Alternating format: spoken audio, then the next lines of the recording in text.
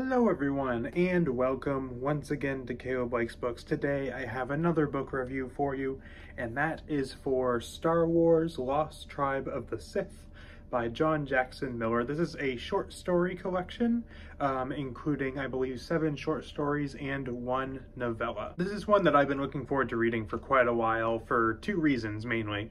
First of all, it's written by John Jackson Miller, who wrote one of my favorite Star Wars books ever, which is Kenobi. And it is also the last Old Republic era book that I needed to read before I had read everything from that era, which for me would be a nice thing to check off the list. Even though the Old Republic era is the era with the least amount of books, it still would feel nice to finally be done with a full era of Star Wars books. And so I was very excited to read this book for that reason as well. And I also was interested in it because it's a Sith story. And for those of you who know me, you probably know I enjoy some good Sith stories, especially Darth Bane and Darth Plagueis and all kinds of other ones. I just generally really enjoy Sith and dark side centric stories. So I was really looking forward to reading this one. It's a little odd because there's not a whole lot of short story collections in Star Wars. So it was a bit of a unique experience. And I would say this one for me was not as good as I hoped it was, but it was still pretty decent. So to get started, something that I did like about this book was the general idea of it. Essentially that this is telling the story of the titular Lost Tribe of the Sith, which is a group of Sith who crash lands on a planet and basically is cut off from the rest of their faction for a very long time. This book covers a significant amount of time. The first 4 stories, I think, take place around 5,000 years BBY, which for those who don't know, that's about 5,000 years before the Star Wars films. And then the next 2 stories, I think, are around 4,000 BBY, so about 1,000 years after those first stories. And then the last handful of stories are 1,000 years later, again, in about 3,000 BBY. So this covers around 2,000 years worth of time. So it's a pretty big chunk of time that this book covers. So it basically is about the history of this Lost Tribe of the Sith and what they're up to on this planet and all that kind of stuff. This book is also apparently a tie-in of a kind to the Fate of the Jedi series, which I have not read yet. I'm still only halfway through New Jedi Order. So if you're interested in Fate of the Jedi, then you might want to pick this up as well. But I really enjoyed that idea of this book, it being focused on this group of Sith over the course of a long period of time in the Old Republic era. It was interesting because there's not a whole lot like it that I have read in Star Wars, where it's basically the history of this one group over a long period of time. So that was kind of cool.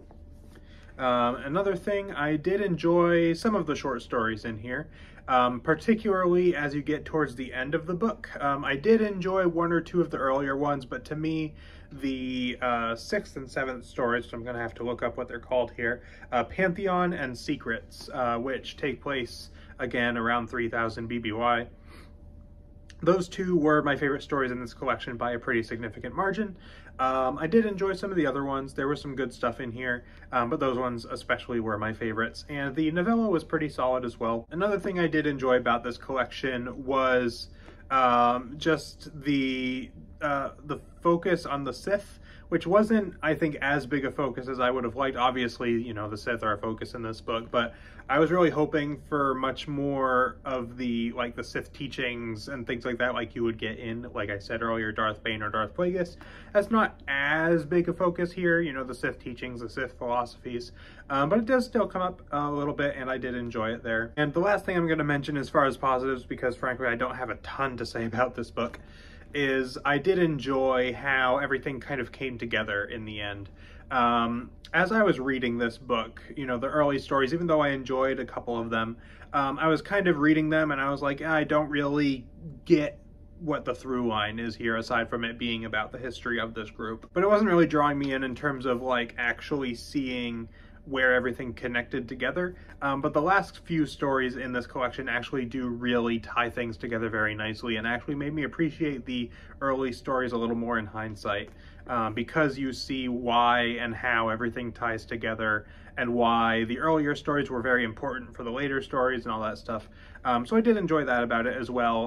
Like I said, this book is basically a history of this group, and so I think the later stories really bring that point home, and saying, like, you know, all of this history was really important, and this is where it kind of wraps up and wraps together real nicely. As far as things I didn't like so much in this book, mainly the thing is, first of all, there are some stories in here that I just wasn't really that into. Like I said, a few of the earlier stories I did like, but the other ones I was not as much into. And even the novella, honestly, as much as I did enjoy some of the stuff in it, I enjoyed seeing some of the characters from those two short stories that I really enjoyed. They show up a little bit in that novella. I also enjoyed the action because it was a more action-packed story. There's some good, like, Sith philosophy stuff in there as well a little bit. But generally, this collection for me was pretty hit or miss. I really loved a couple of the stories. I thought a couple of the other ones were pretty good, and the rest just didn't really do much for me. And that's pretty much the big thing for me with this book. The real reason why I can't say I loved it or anything is just that some of the stories didn't quite land for me. And maybe with that hindsight that I mentioned of seeing how everything ties together, maybe if I went back and read the early stories again, maybe I'd enjoy them more again a second time around. But I don't know, just first read didn't really grab me. None of the characters really drew me in that much, aside from, like I said, the ones from those couple short stories did interest me a little bit more.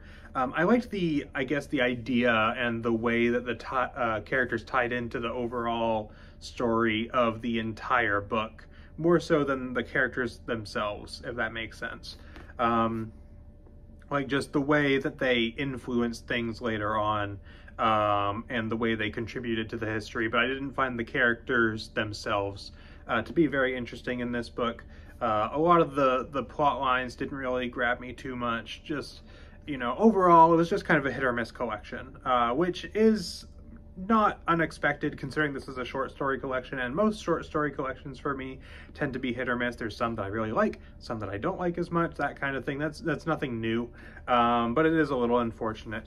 But that is pretty much the main thing for me with this book, was just I wasn't completely drawn in for a lot of these stories. None of them were necessarily bad or even necessarily mediocre. They just didn't quite do it for me, I guess. So overall, this book, I would say, was decent.